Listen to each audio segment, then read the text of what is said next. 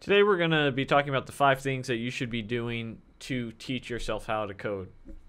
Not 10, but 5. Just 5. And you can do it. You can do them today. I'm trying to be funny. I got nothing for the beginning of this video. Just do these 5 things. You'll be better off to teach yourself how to code. These are all things that you can start today and continue on. And they're all things that if you want to be a good developer and not just a developer, that you should implement into your lifestyle, into your day, into your work, all these sorts of things. Let's go ahead and dive into it.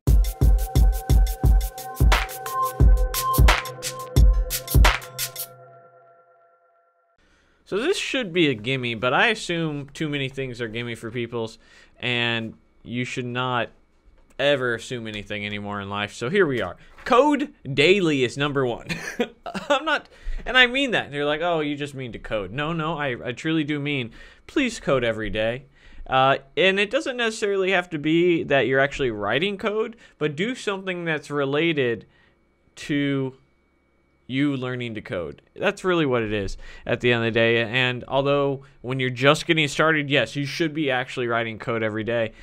And it's unfortunate because to me, it's one of the few things that I think a lot of people don't do, and it always hurts them. And what I want to say is that when you're just starting out, learning to code is one of those things that has a momentum to it, and you need to fully immerse your life and self into it, especially in the beginning stages, because that is the crucial part where you're now putting it all together. So please code daily. And I just don't know what else to say. This isn't advice that only I've been giving. You know, we had if you go and look up Engineer Truth's video when he interviewed Quincy Larson, code daily, almost anybody will tell you this is something that you're gonna have to do. And that's why boot camps have you coding for so much in a 3-month period, and you come out with developers who are most of them can code. I encourage you to do, if anything from this list, please just do that if you're trying to learn to code. Number 2 is build things. This may sound silly, this may sound crazy, but I know when I started to learn web development, I never actually built anything. I just followed tutorials on the internet. I just on YouTube, for instance. I just did Codecademy tutorials. I just did free Codecamp tutorials. And it wasn't until I actually built some projects through free Codecamp, it all started to click. I'm a big believer in building things, and which is why I'm structuring the courses I'm building to just be projects, where you're building projects and you're having to put the logic together and see how you're actually using it, right? Part of the reason that I hated school was it's all theoretical. You never actually got to build anything. You never actually got to touch anything. And for me, I learn hands-on. And that means this hand needs to be on this mouse and this hand needs to be on this keyboard. And I need to actually be doing something for me to be learning how to code. And I think a lot of people are like that. So build things. And it could be small projects. That's really all I'm saying is you don't need to start today building out the next Facebook or Google or whatever bullshit people want to say, right? What you can do is just build a calculator and not follow a tutorial. Just figure out how to build a calculator. And then when you do that, build a slightly more complicated project. Build something that requires an API. Say you're interested in Instagram and you just want to have your Instagram photos on your portfolio page. So you don't have a portfolio. Build a portfolio. Just whatever you want to build, just go and build it. Stop watching these tutorials being built. And not that they're bad. They're great, but oftentimes people never actually build anything on their own. So please build your own projects is number 2. Number 3 is a long-term side project.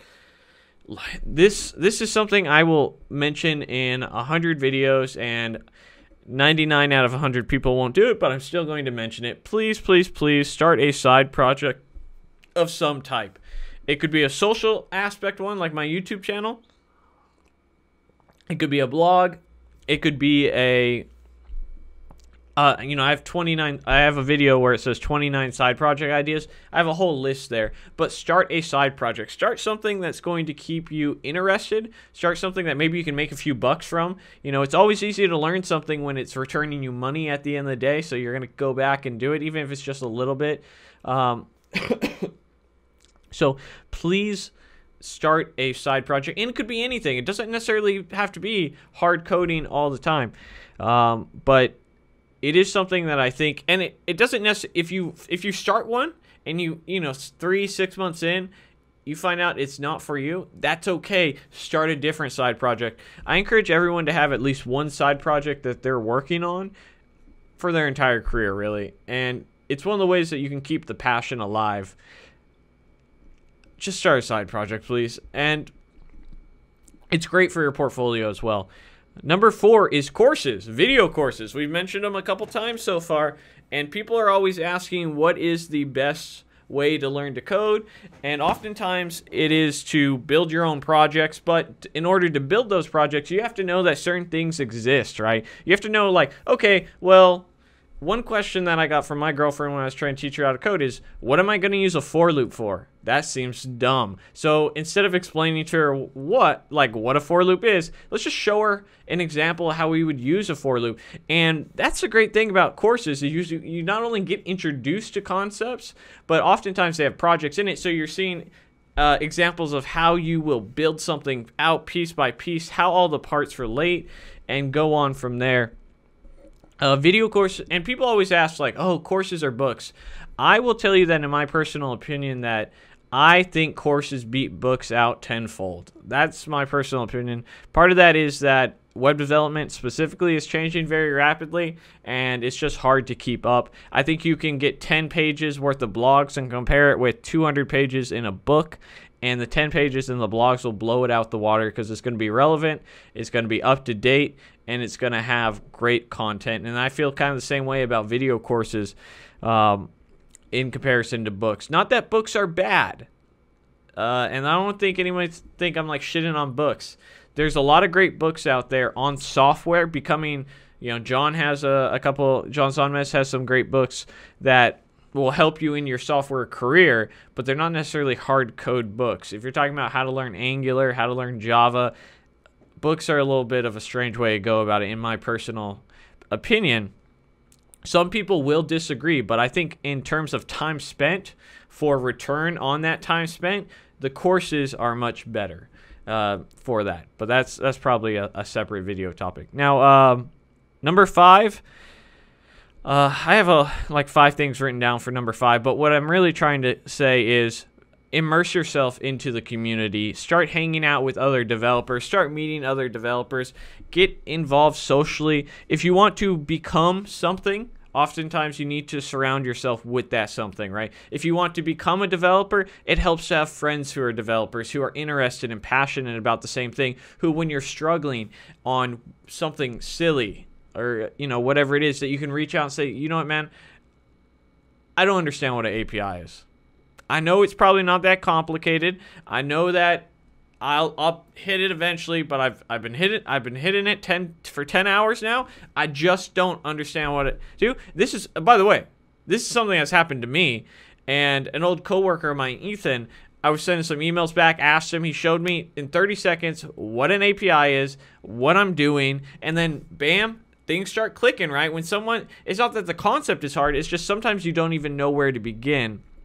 And also, it goes back to that passion. When you start going in meetups and you become part of the community, and you start sharing these passions on Facebook groups, and you start getting, not only does it help you stay up to date on the field and let you know what are some great resources recommended by other developers, it's just another great thing that will help you stay passionate and help you do these other things we have in the list. It's gonna, when you are enjoying this and you're passionate about it, you're going to code daily. You're gonna go start a side project.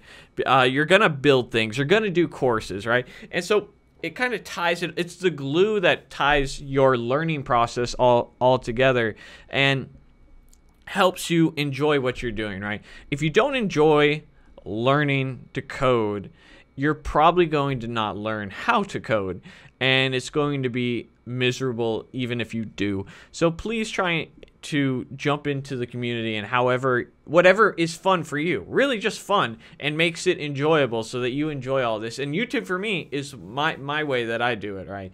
I go to meetups when I can and hackathons, and you know, I get interested in a million different things. But for me, my number one thing that I like is YouTube. I have the Facebook group and the social. I like the social aspects, and I think that once you get to, and a lot of people are like, well, I don't know how to meet developers, and I don't know where to meet them, and you know, there's meetups and all that sort of stuff. But at the end of the day, if you're the one developer in a city of one, you have the internet with Facebook groups and YouTube channels and everything else that's out there to help you get that glue to tie it all together and stick it together. So these are my 5 tips to make sure that you can learn to code effectively.